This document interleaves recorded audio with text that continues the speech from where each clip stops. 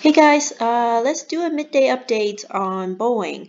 Last Thursday, we discussed the stock hitting some resistance on the 200-day moving average on the 4-hour chart at around 207. We talk about some downside might be possible because of the resistance and because of the momentum being running out from the upside. Now that it's gone down quite a bit, more than $22 as we speak. I want to give you guys an update on where things might be heading. I know a lot of people might be anxious of getting back in and thinking that there might be some upsides coming back because of the big drop. So taking a look at this previous high uh, in late March around the 185 area. We're testing it right now. Actually, kind of broke through it this morning.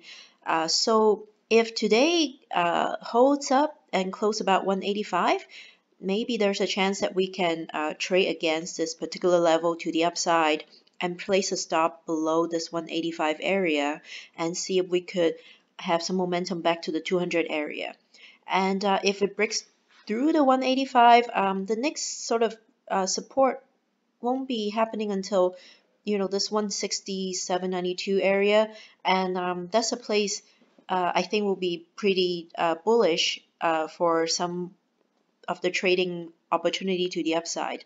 But for now, I think it's a good chance to take a quick look and see if some upside might be coming from this particular level. So yeah, it's really a market of going nowhere, just trading, bouncing from the range.